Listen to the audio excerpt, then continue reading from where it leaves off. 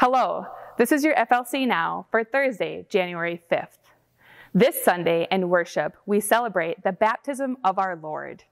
This is a holy day, but also it's a special Sunday here at First Lutheran because we recognize all those who have been baptized this year. This promise made in baptism is not only from God, but also the congregation and community of faith has a promise as well. Each baptism here at the font, we promise to support each family as they raise their children in a life with Christ.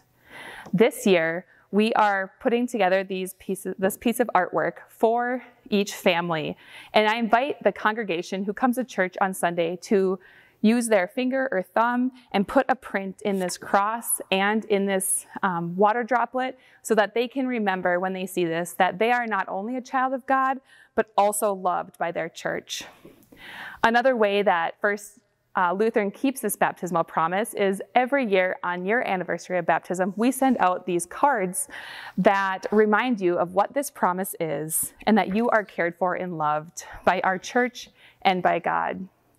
We hope to see you in worship this Sunday, and we ask that you pray for all those who have been baptized this year and that are going to be baptized in this upcoming year.